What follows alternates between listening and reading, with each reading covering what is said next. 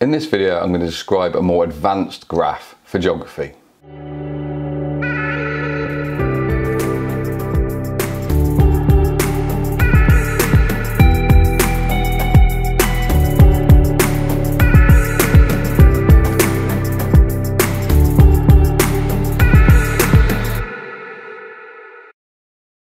In this video, I'm going to investigate a 4-mark question for a more advanced graph in geography. Again, we need to remember the points that I went through in the last video, where you try and break down the graph into 4 different parts.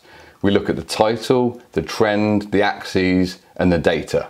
If we take a look at this graph showing the changing industrial structure of the UK, there's a lot more information on here to break down. The 4-mark question is describe how the UK economy has changed throughout the years. Give reference to the different types of industry. This is a 4-mark question, so you need to make sure you go into enough detail on each type of data. Here is my model answer for this question. There have been some big changes to the types of industry in the UK. The primary industries such as farming and mining have decreased steadily since 1840. An overall decrease of 19% has been seen between 1840 and 2010. Secondary industries such as manufacturing remained consistently just below 40% until 1960. There was then a big decline from 1970, dropping to around 9% of the workforce being employed in manufacturing. Tertiary industries, also known as the service industries, have increased massively and is currently the largest employer, with 80% of the UK population providing some sort of service.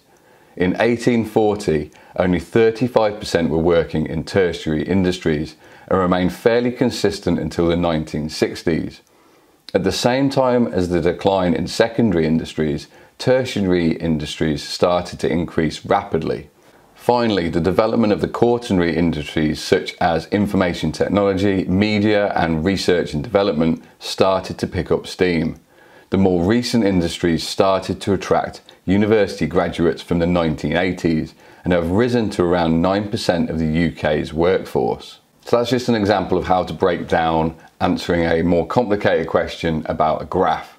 Don't forget those 4 main points: title, trend, axis, and data. Thanks for watching. Give this video a like if you found it useful, subscribe to the channel, and check out the rest of the Geography Basics playlist.